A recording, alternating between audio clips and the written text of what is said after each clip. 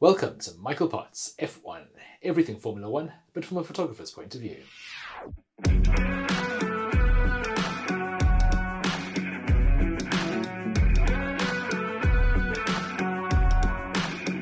Williams Racing are the third team to show off their 2023 liveries, and here I must confess I'm quite disappointed actually. Okay, maybe my expectations were a little bit too high. I was dreaming about what the possibilities could be.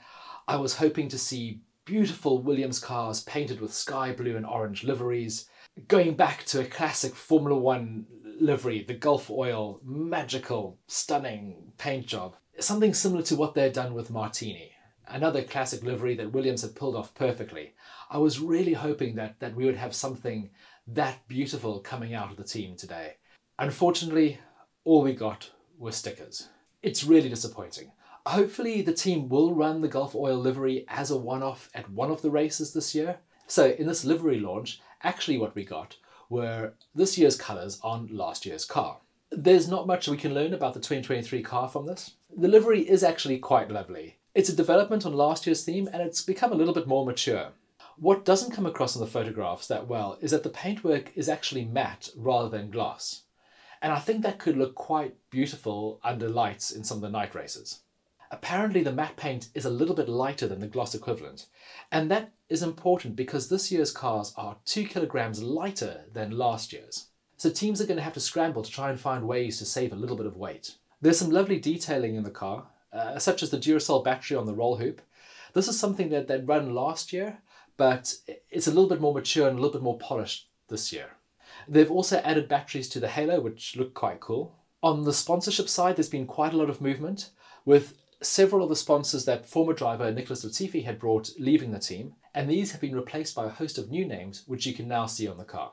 The most exciting part of this launch was the unveiling of Alex Albon's new hairstyle.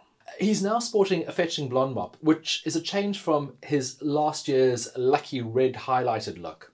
We'll see if lighter hair makes you go faster. Let's hope so. Anyway, it looks great. On the other side of the garage, it'll be Logan Sargent's first season in Formula One. He had a brilliant F3 championship in 2020. He came third, but only 4 points behind championship winner Oscar Piastri. And it could have been completely different if he hadn't been bundled out on the first lap of the final race of the season. It was very important that last year he was able to compete in a number of the free practice sessions, because this year pre-season testing is only going to be 3 days. That doesn't give a driver very much experience to get to grips with how a Formula One car works.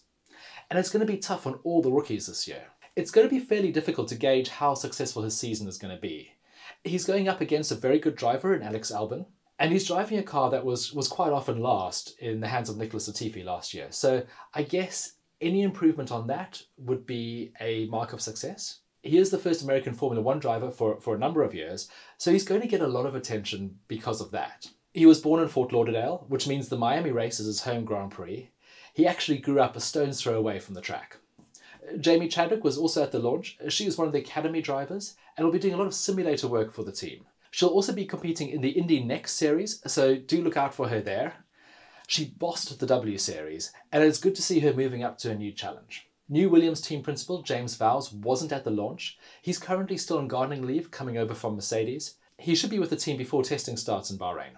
Other than that, there wasn't really much to learn from this launch. I would have loved to have seen a Gulf Oil livery, but the one that they've got is still very, very beautiful. There has been some restructuring at the team, and hopefully the new team principal, the new driver, all of these changes will give the team a little bit of impetus, a little bit of oomph in the season going forward.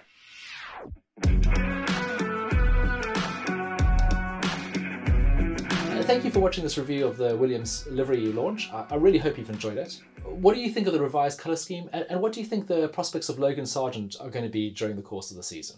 Any Indy Next fans out there? I'd love to hear how Jamie's progressing in the series. The next reveal will be Alfa Romeo, so until then, goodbye.